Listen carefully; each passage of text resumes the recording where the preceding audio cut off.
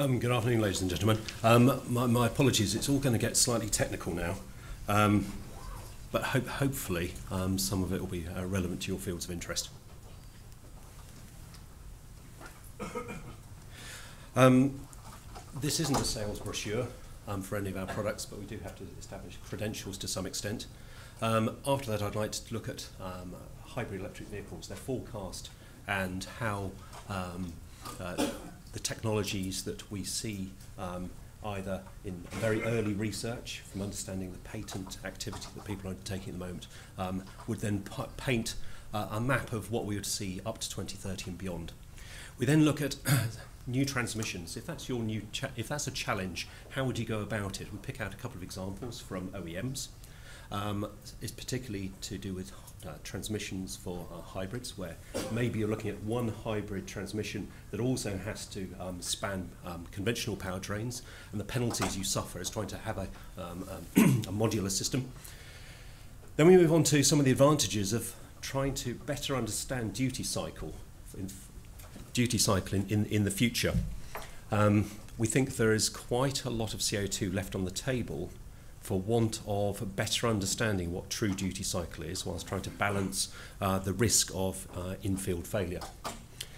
We then really get to the bit that I have greatest interest, are both subsystem examples, what could be some of the elements you'd hang on the conventional architectures of DCTs, ATs and so on in the future.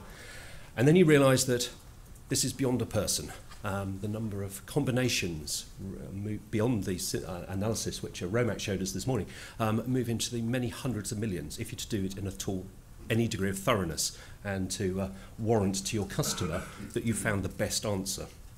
Then we'll look at a couple of examples, one for an AT, one for a DCT, that we've run through this process, and then move on to testing, both for durability and some of the other aspects that we'll find there as well. And then everyone has assumed that gearboxes cost you money. Well, yes, they do, but maybe you can charge a bit more if they have some specific features that are evident to a customer. And then some conclusions. So as the first part of kind of a credentials, we design, we manufacture, we test, and we support the application of automotive gearboxes. This is about the only slide that's bereft of lots of text. The only bit that matters is that logo there. That one's some car manufacturer. What it means is we're the first volume, or low volume, but nonetheless series producer of DCTs in the world. And that started with the help of some of the people I recognise in the audience, particularly I think Marco, who will be discussing things with you later. So we've done a little bit of this before. How do some of our customers, the OEMs of the world, go about this? Now, GM and Mercedes are some of the few companies that manufacture their own gearboxes, and in the most cases they'll buy it in as a commodity, but they do it in-house. And let's have a little bit of a look at how they went about it. We'll do that in a moment when we've had a look at some of the future technologies. So, in the future, these are projections which are reasonably accepted within the European Union for the domination or penetration of different hybrid technologies. Here are the combinations of gasoline and diesel, which means that even at 2030, the upside projection of hybrid electric vehicles is 25%. So there's a strong probability you'll still be wrestling with a P2, possibly P3 architecture, and you've got a modular arrangement.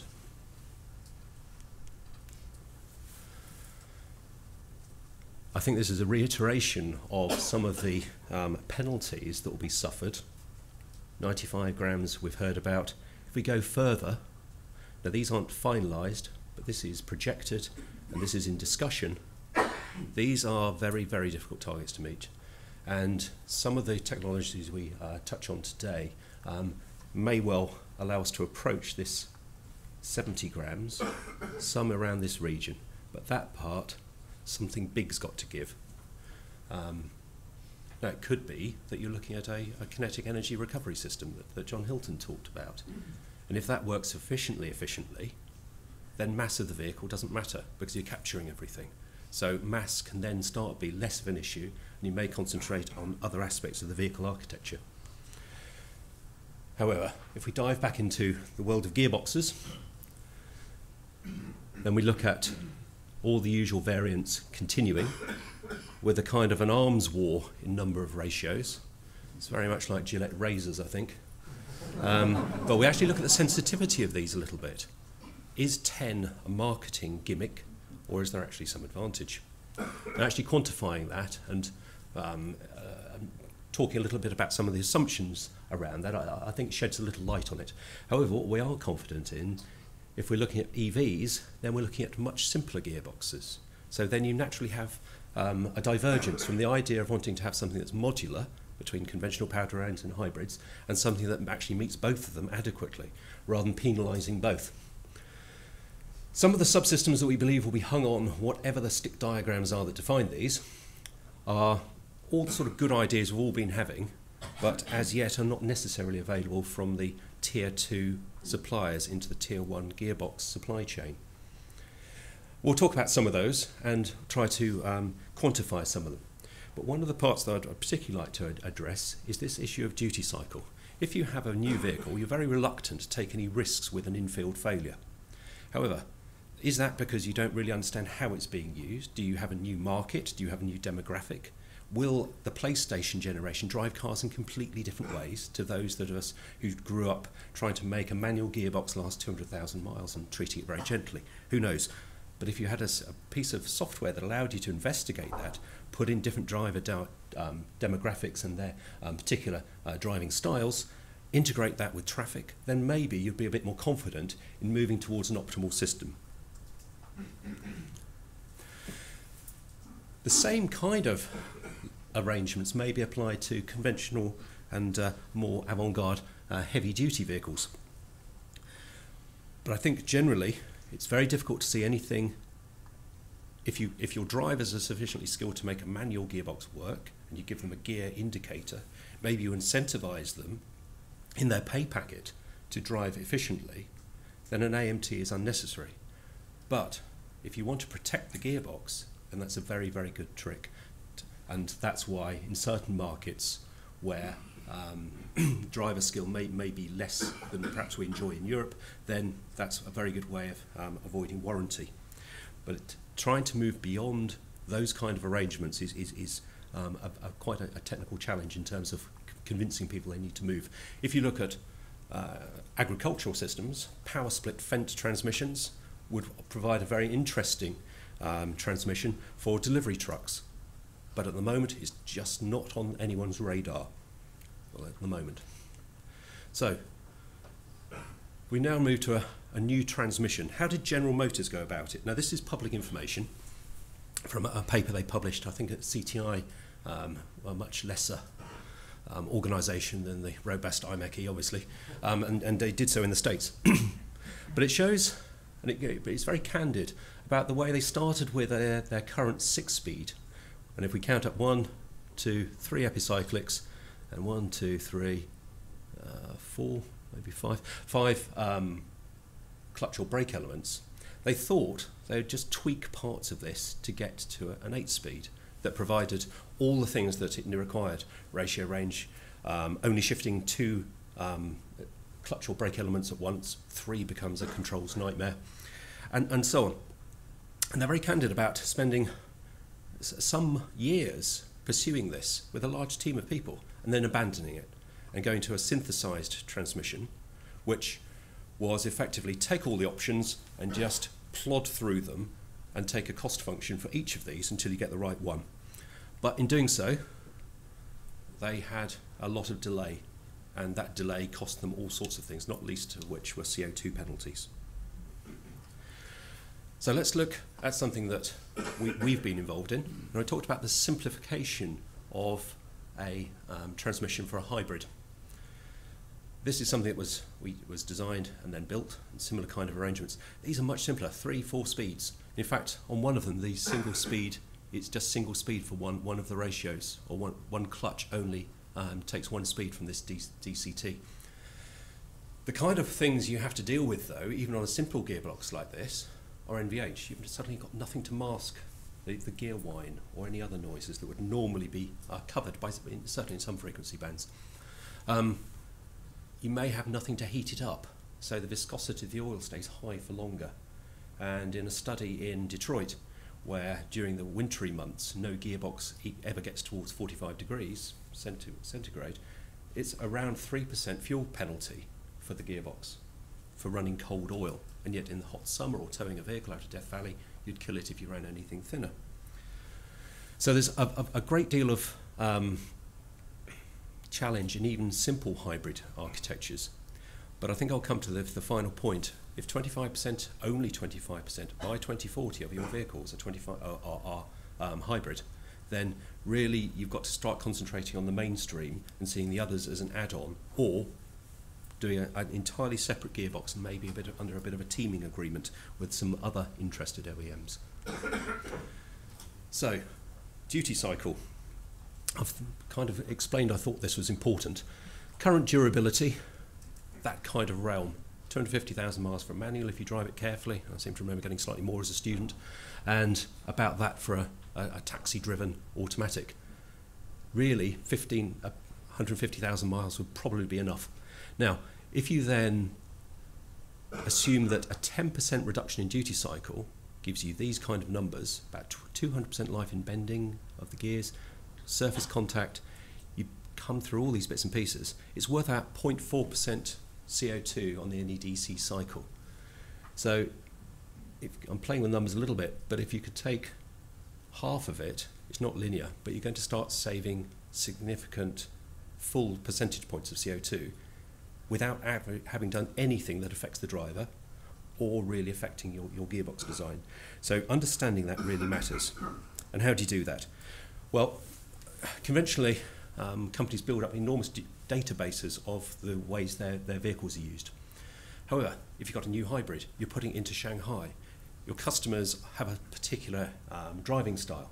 You have no idea how that vehicle's driven. So the only thing you can do to be robust is to ensure that you effectively wind up the safety factors on everything and design a ridiculously heavy, inefficient gearbox. But at least it hasn't broken. But you've suffered enormous penalties because on a certain mass class in China, if it doesn't meet a target, you can't sell it. So you're kind of damned both ways. What we've developed is a piece of software which allows us to define a route. There's the elevation of it. You put the driver type, you put in some traffic, and you then let it drive across all sorts of drive cycles, all sorts of people, and you end up with the driveline loads. Great, now we understand those. You can then do statistical analysis on that, and out of it you end up with a duty cycle to which you then design your gearbox. You can then decide to push that much, much closer to a risk of failure, but you might only do that for 2% of your customers. The 98% then the gearboxes survive. And we're talking about a failure in the field with sufficient prognostic systems, then you can have the best of both worlds. 98% of customer gearboxes never suffer a risk, 2% do, and you have those monitored by low-cost prognostics. And that's one of the topics we'll come on to shortly.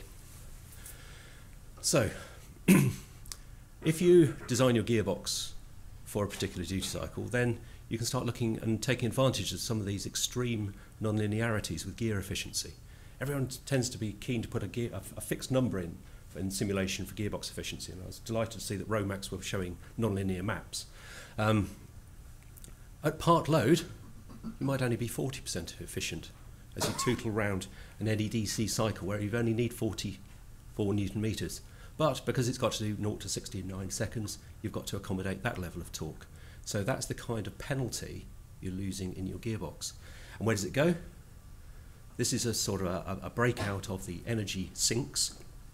An awful lot of it in gear churning, a lot in bearings. All these are varied to some extent by duty cycle, and there are a variety of tricks that can be applied to diminish those. Not the conventional ones of just trying to dry sump systems, but some other things that are being developed at the moment. Then you come to the tricky question of adding these all up to give a cumulative BOM cost, so you only buy the technologies that are of good value, and this is vehicle efficiency improvement, and this is incremental BOM cost. And even then, what numbers are you putting into this? You're putting into numbers that, this is to do with synchro clearance, a fairly critical aspect. The greater the clearance, the less the drag on all the open gears. So you have a 10-speed DCT at any one time, 9 of those synchros are just chewing up energy and along for the ride. Well, how much should you space them by? And then what impact does that have on the overall package installation of your gearbox? Again, it's not really suggesting that 10 speeds is the right way to go. But if you're able to then test and verify some of those numbers from entirely trusted suppliers, but they are trying to sell you something, not necessarily make your gearbox more efficient, you might want to test that. Other things you could do, just look at the kind of OptiStruct output for the front end of a gearbox. Most of the material has been depleted here and isn't needed. You just use it to keep the rain off the clutch and the noise in. Now that could then be shrouded. We call it a kind of a skeletal system. We're not the only people talking about this. But as a rule of thumb, 10% vehicle mass is worth about that kind of CO2 reduction. And it's 2 penalty levels. That means a kilo is worth up to about €5. So if you can get a couple of kilos or half a kilo out of something, it starts having an appreciable value. And again, you've done nothing to upset the customer. Customer still is delighted with their gearbox. What else might you do if you had hybrid machines synchronizing different elements for you? Well, at the moment, I'm struggling to think of any of the P3 hybrids that doesn't use a wet clutch. Well, if we now just need to provide a torque transmission but no slipping energy dissipation, then this arrangement for a DCT, where we effectively drive in from the engine onto this driven plate, and we can drive this DC, the input, or this one, in a dry manner, then that may provide a very compact solution. If it has some heat to dissipate, then we can take it through a heat brush onto one of the shafts and warm up the gearbox oil. This isn't available at the moment. This is nothing but a glorified cartoon until somebody wants it, whereupon it will suddenly become reality, I'm sure. Going one stage further, it's rather a pity to have these bearings here, because first of all they cost money, they create drag. If we're able to generate clamp, so this is from the engine, this is the clutch plate off into the gearbox. If we're able to clamp between the green and yellow elements by applying a magnetic field around this circuit, then we generate a magnetic slip, but we don't have any bearings. Moreover, we don't have any levers. We don't have any build-up of accumulated tolerance due to wear and so on and so on. We did a little bit of simulation, even at high temperatures, and that arrangement seems to work. So looking further forward, we may well be able to apply different technologies and get different answers. So this is what the part that gains my greatest interest, because this is the kind of numbers of candidates we need to look at for a 10-speed AT, about 300 million. Now, that's not anything to do with the number of combinations of applications that were talked about by Romax this morning. That's just the number of clutches and the topology combinations of the gears. Epicyclic can be joined in 3 ways. Clutches can be positioned relative to an element or ground. Put it all together, and that's the kind of search you need. Now, the approach we take is to winnow out all of those to get the last top 10. And that works pretty well. The next part that requires greatest development is the gearbox designer. At the moment, I'd like to take the designer out of the loop, take what's in the knowledge of an experienced designer, so we can look at all of the stick diagrams that come out of that and automatically apply a level of design to them.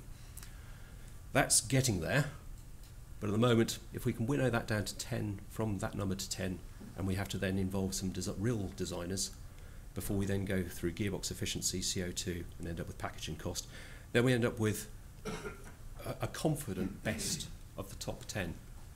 Now, there may be some other preferences to do with manufacturability and so on that come into that, but that process has worked reasonably well. It's not a product, it's a process at the moment. There's too much manual intervention to make it work, but it's where we're going at the moment. One part that I think has been generally missed, and when I was involved in hybrid simulation, this is the part that bugged me most, and someone much cleverer came along and sorted it out. When you've got a hardware candidate, you then have to control it around a drive cycle, or according to some statistical combination of drive cycles. This is a technique known as dynamic programming, and it allows us to be confident. It doesn't give you an algorithm at the end, but it does say, for that candidate, this is the best CO2 you'll get from it. Right. Once you've then winnowed down to the last 10, you can then develop more complex algorithms, but it's a very useful starting point. And again, it takes the engineers out of the loop allowing you to do automated search. So,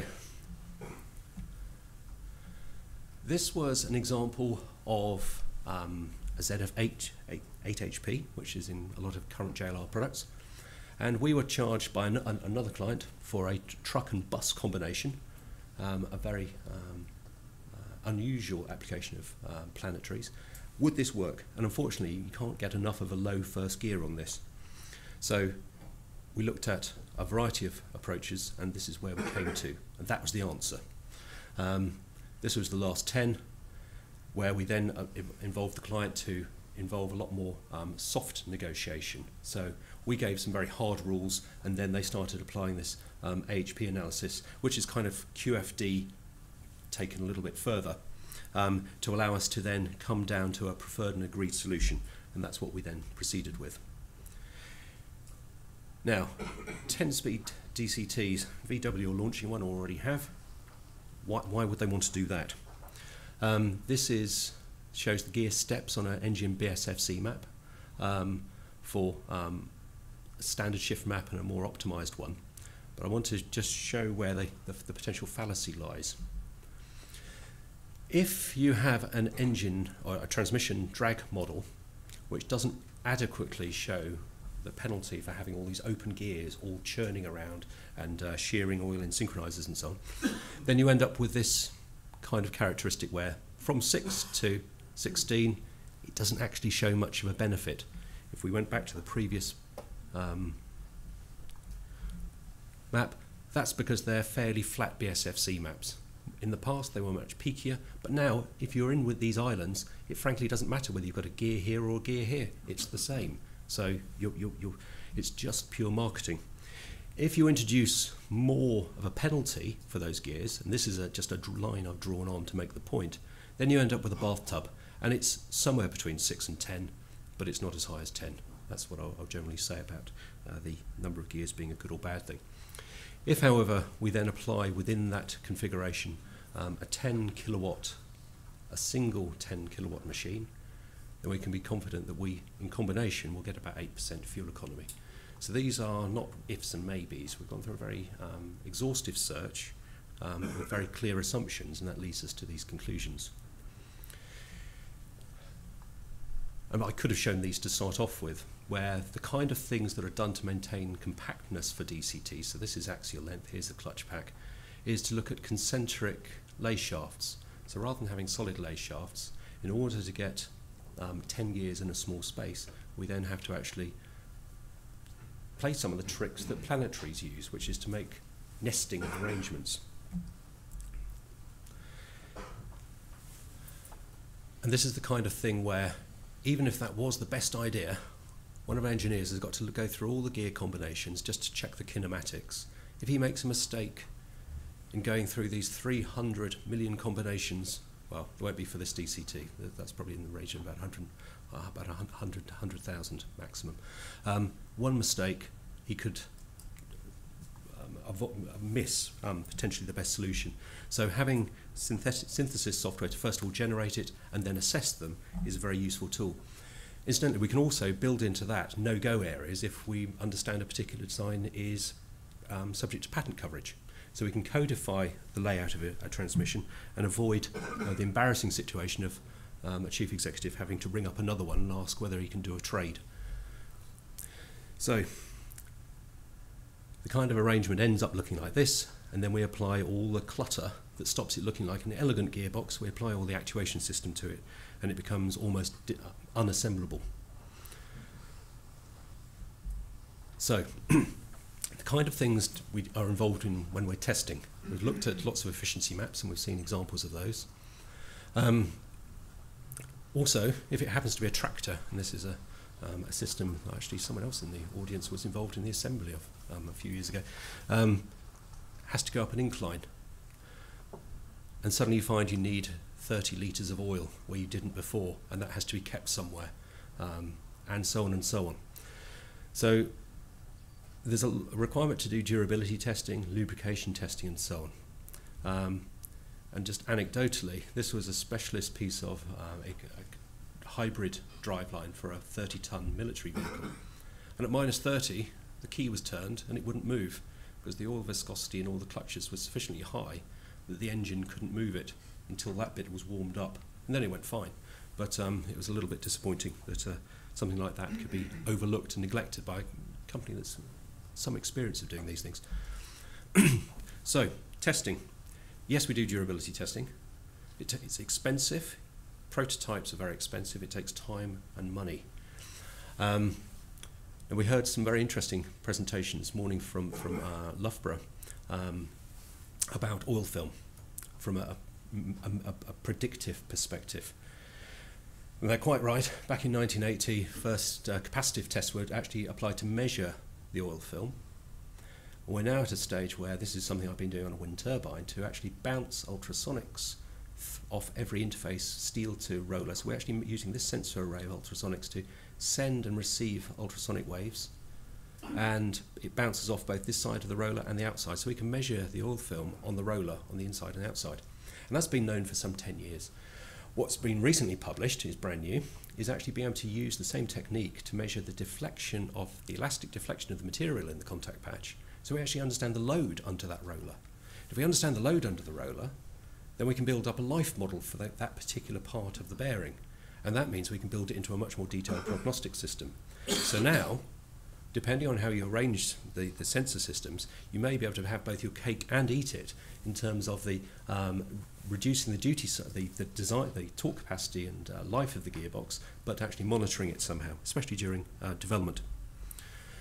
This is a piece of work which Loughborough, Sheffield, and a few of us were all involved in some years ago, and it just shows that it's a great pity that the engine guys have made use of this before we have, really. Now, these are an array of sensors on the wall of a fired engine, and this is the crank angle, and this is oil film thickness in microns, and it gets down to 0. Now, as soon as the engine's warm, you take your measurements. Oh crikey, it's going to fail. Stop the test. You don't need to do 1,000 hours anymore, because you know it's going to fail. You haven't blown an engine up, and you've got your results much, much earlier.